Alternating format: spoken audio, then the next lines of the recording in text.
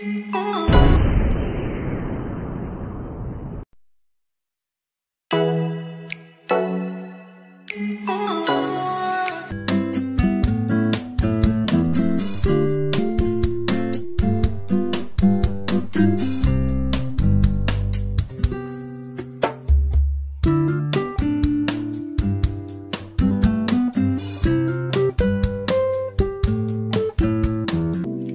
are the ingredients of sweet and sour chicken, or Canton Chicken in Chinese.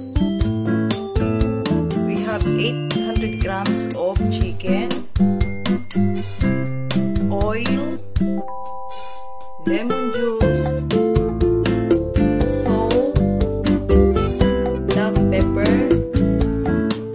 onion powder, garlic powder,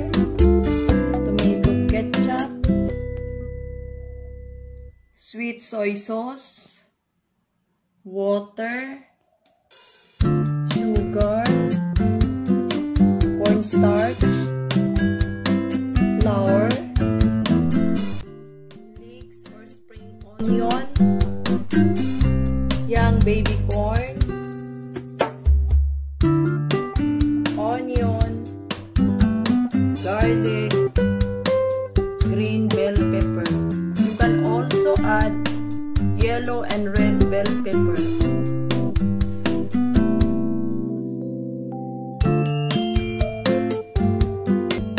The chicken is already cut by 2 cm and I also smashed the 3 garlic. To marinate the chicken, you have to add the garlic.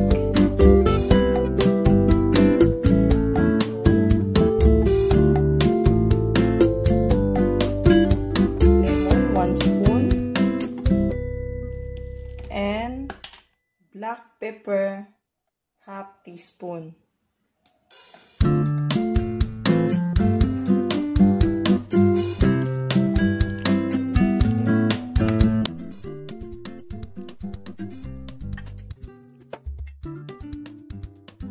In an empty bowl, you have to mix the 1 cup flour,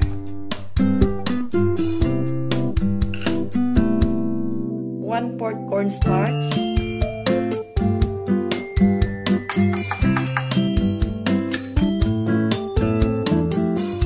1 teaspoon of salt,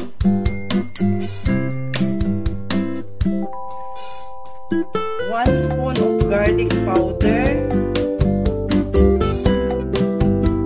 and 1 spoon of onion powder.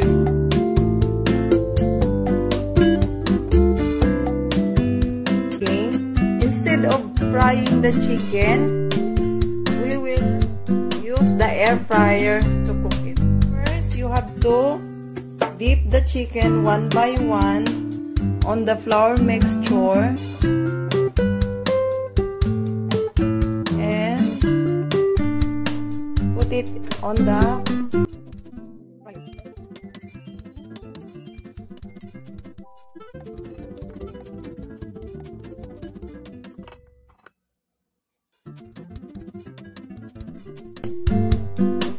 Now it's ready for air fryer.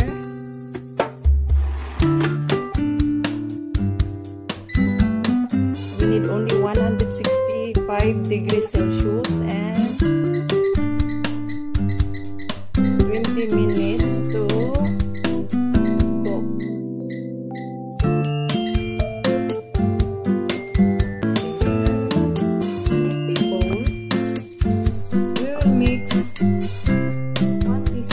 Sugar,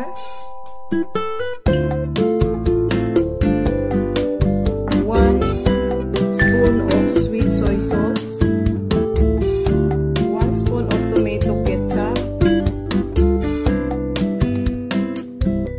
Mix it well.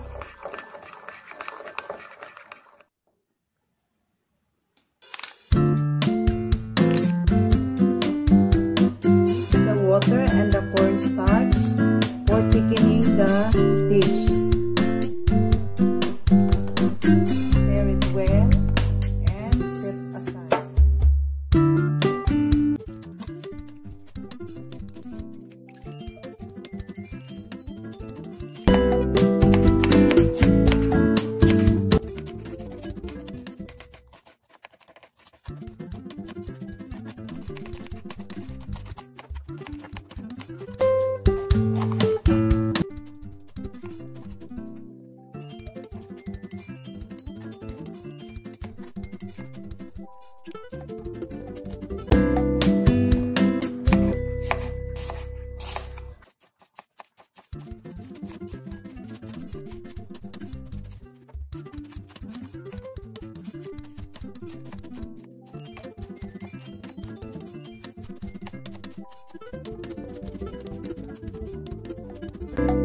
Now only seconds left for the chicken. And that's it. Check. Oh, it's done. You will see the pasay. So guys, let's cook. Our ingredients are ready. We only have to saute this one and we'll see the outcome.